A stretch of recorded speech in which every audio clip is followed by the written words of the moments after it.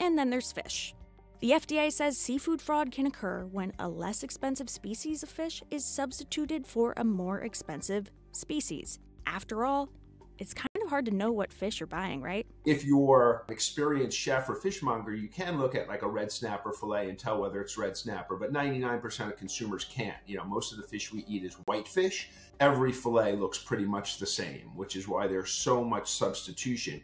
The FDA is mandated by law to inspect 2% of the imported seafood, which is, I think, a very, very low bar.